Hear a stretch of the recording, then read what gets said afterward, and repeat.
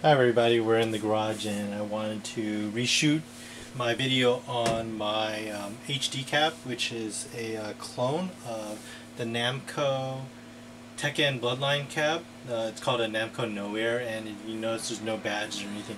This is a China clone of it, and it uses the same monitor, a 720 HD monitor that plugs into my Xbox 360 through the VGA port.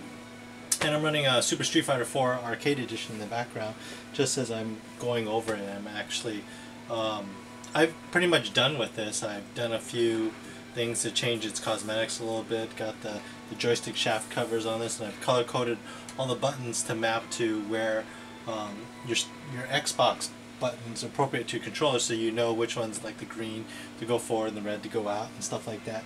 I have the controls wired through the JAMA harness.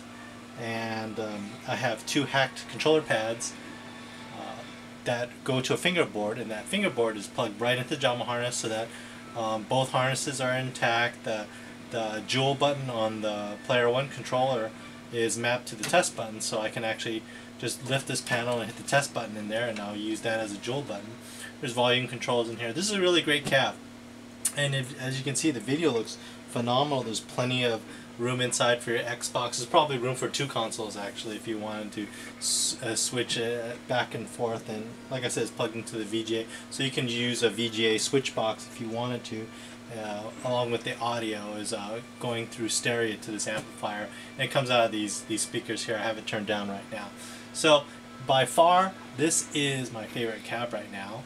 I love this cab so much because I get to play all these modern fighters and anything that uses a digital control.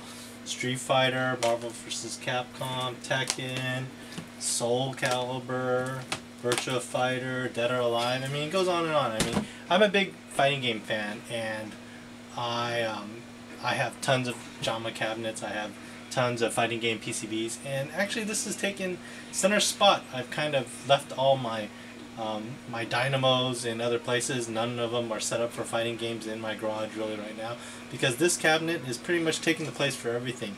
I get to run the latest of the Street Fighter franchises between Marvel vs. Capcom and Street Fighter 4, the latest updates on my Xbox 360, because they're actually coming out that way. And if you're gonna get this real arcade version of this, for Super Street Fighter 4, you would actually have to have two separate cabinets, because the arcade PCBs actually play one player and they link together to give you a player versus player. So you actually have to have two main boards and two separate cabinets to run side by side, and that's just not going to happen in anybody's home. And I love this cabinet, and one of the reasons why I really love it is because you get to do all sorts of neat stuff, like just kind of going out and jumping into your favorite games. And because of Xbox Arcade, you have so many things to choose from when you have all these games stored on your hard drive. And I can even play things on emulation. I can stick a main machine in here and play it on the 16:9 monitor. So driving games even play on here. But one of the games that's become a family favorite is Pac-Man CE-DX, and it's an update to Pac-Man Championship Edition that came out a couple of years ago, and last year they updated it with DX.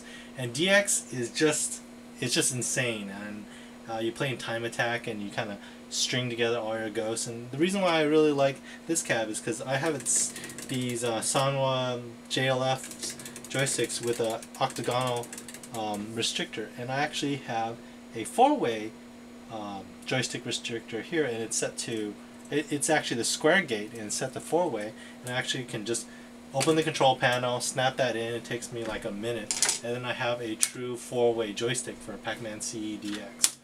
So, and this game, it looks really great, and I don't know if you've actually tried it. I'll just go in and score attack, and this is expert mode.